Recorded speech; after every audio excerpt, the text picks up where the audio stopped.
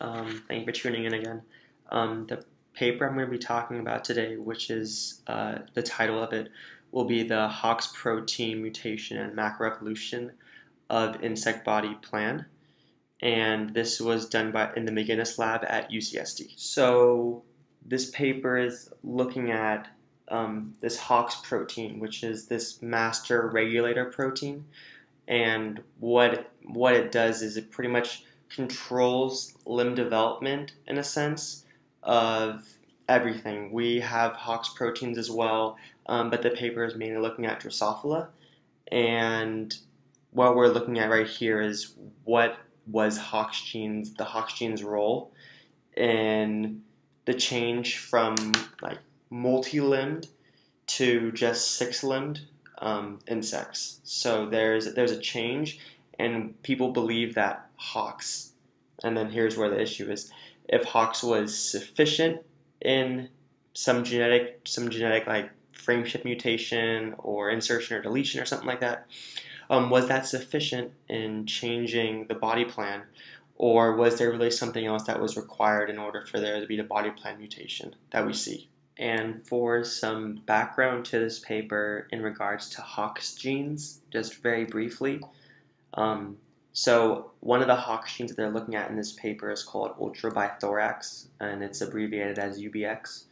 And UBX's function is to repress the transcription of this protein called distillus. And what distillus does normally, or like when distillus is transcribed and then translated, distillus allows for limb growth and limb formation. So what ultrabithorax does, which is the Hox protein, is it inhibits or represses the transcription of distillus, thereby not allowing limb growth. And that's just some background to understand when I just say UBX or DLL, which are two common terms that I'm going to be using. So with the paper in front of us, we're looking at figure 1, which is right here. And what this figure is telling us, it's just a simple blast sequence, which is a sequencing of this protein. And so they've blasted 4 different species. And the top one is the brine shrimp, which is the one with a lot of legs. And then there's Drosophila, which is the one on the left. And then they also have mosquito and then velvet worm. And from here, this one is not the best copy. You can download the one that is in color, and it'll show the areas of homology better. And what this is saying is they're trying to find out what areas are conserved and which areas were diverged on this chart. And what we see from this is areas that have been diverged between the Artemia and the compared to the Artemia to the Drosophila are areas of interest, because potentially if we think that the UBX protein is responsible for this, then it should be a change in some part of the UBX that would be responsible for the change that we see in phenotype. So this is important because it narrows down our area of interest to certain parts of the protein. So now we're moving on to figure 2 of the paper. And figure 2A is a visualization check to see if their system works equally with different types of UBX that they've put in. So this is the 4 pictures that we're looking at right here in figure 2A. And what's happening, so what they're wanting to do is they're wanting to ectopically express, they want to express UBX all throughout Drosophila, but they want to express different species of UBX. So like Artemia and like so on and so forth, but they want to put them into Drosophila and see, maybe if we put Artemia UBX into Drosophila, maybe the Drosophila will grow more like legs, because there's like some repressive function that the Drosophila UBX has. I think I said that right. So in this figure, we have the top left, which is our I guess it wouldn't be, I don't think it's a negative, but it would be an internal control. And this internal control is saying where normally does UBX expression occur. And from here, it's stained with FP 6.87, which is the antibody they use to stain for UBX.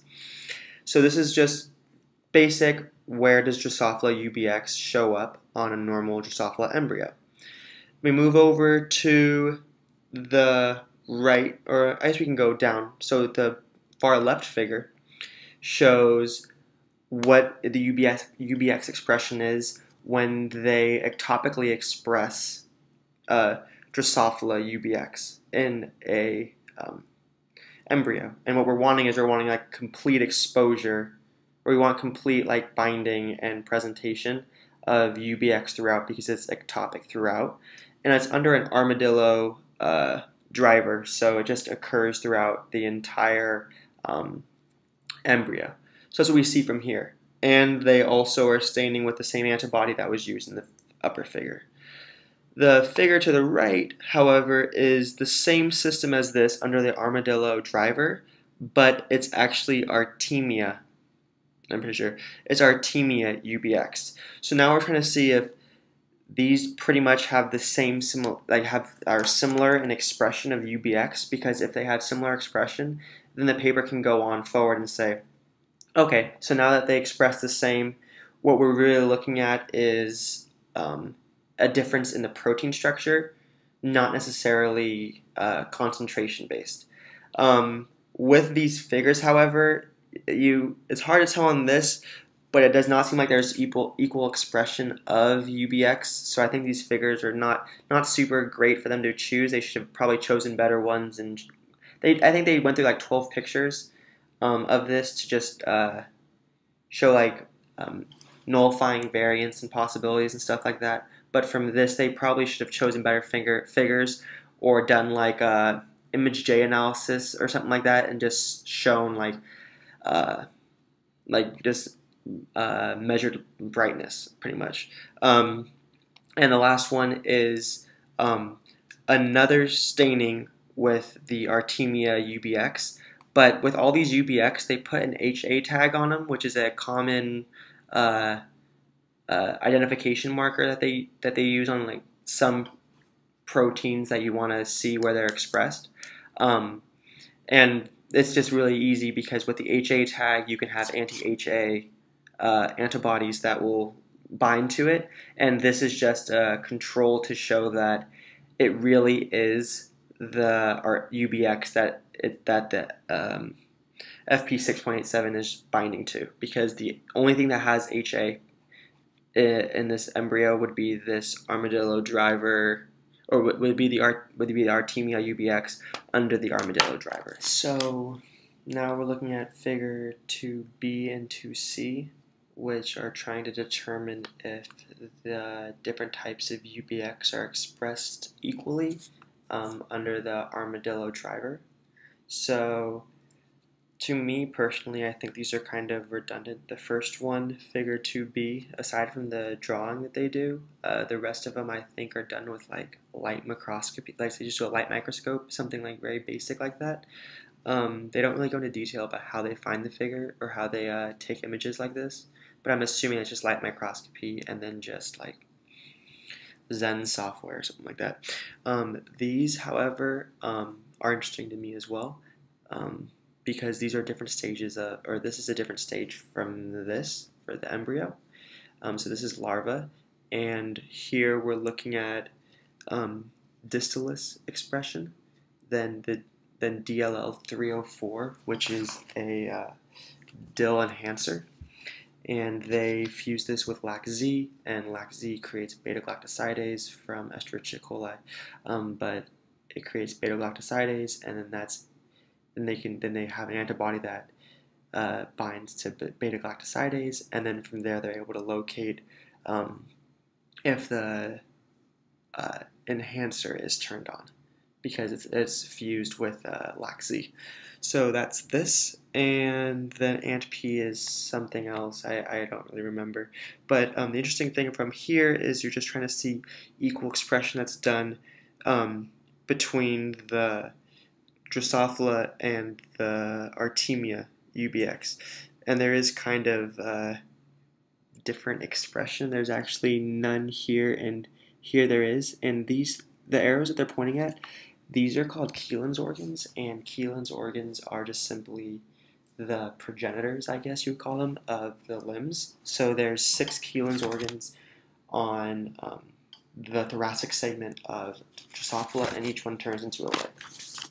So now we're moving on to figure 3 in the paper. So they have confirmed, or what they're trying to say is they've confirmed that there's equal expression of Artemia UBX as well as Drosophila UBX under the armadillo driver in Drosophila embryos. So now that they've proven that from this point, now so they confirmed that their setup was like true and valid. And now what they're going to be doing is they're going to be modifying this UBX protein and seeing how it relates to the Kielin organ repression, which, remember, those are the progenitors that form into legs. So the whole next figure is like super interesting. This is probably the most important figure of the paper, coupled with the last figure, which is their idea. But this figure is so interesting. So they have all the different types of UBX. So, but they've edited them. They've edited a couple of them. So these are the first 2 are the baselines, and that's Drosophila UBX, which is 100% repression, which we would think because UBX represses distalis, but distalis is responsible for limb formation. So the UBX for Drosophila actually inhibits Kielin organs.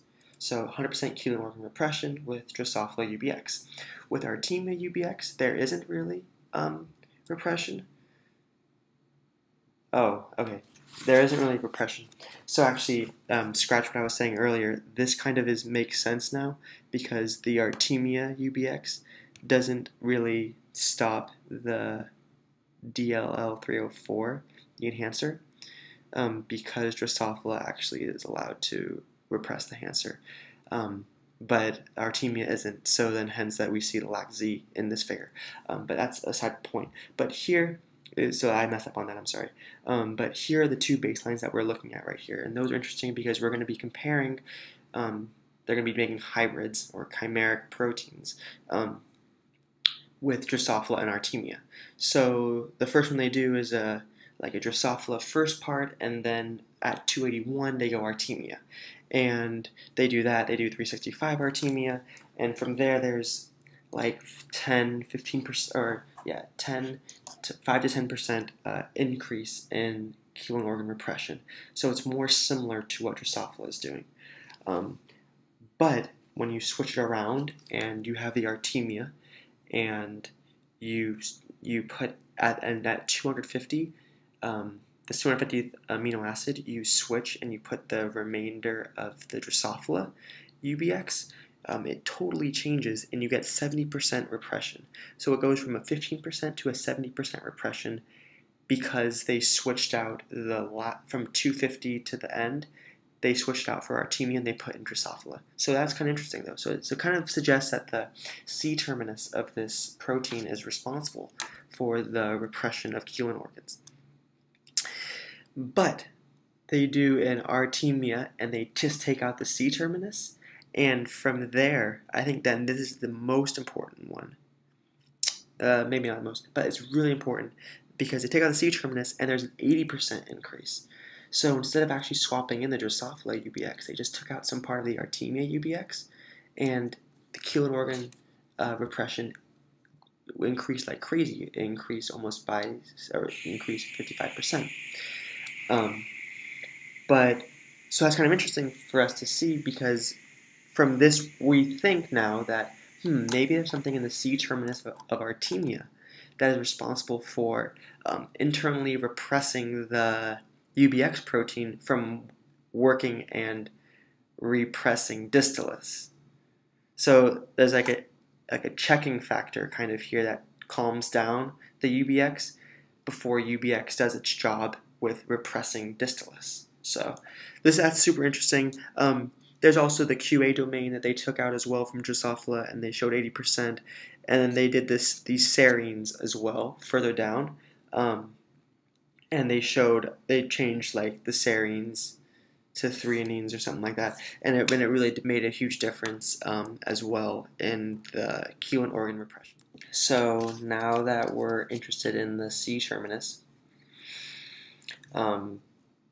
this paper really comes through and makes its full point. And the whole point of the paper, in my opinion, is this line on the last page, and it says, this indicates that the C terminus and specifically the QA motif are not required for the full repressive activities of Drosophila UBX or Artemia/Drosophila UBX hybrids, and that the C terminus 29 amino acids of Artemia UBX are inhibiting a limb repression domain elsewhere in that protein. So,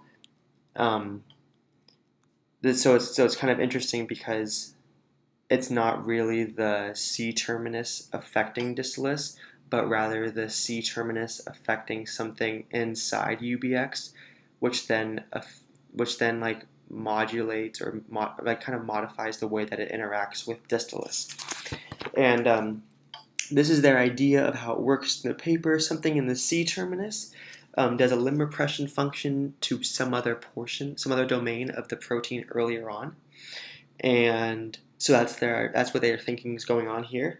And just to wrap it up, figure 4 right here as well is just showing you the C terminus of like different types of insecta, and it just shows like where the divergence happens and how different the C termini are, and eventually we would see like the change in the C terminus will then affect the way the limb repression function happens in the UBX.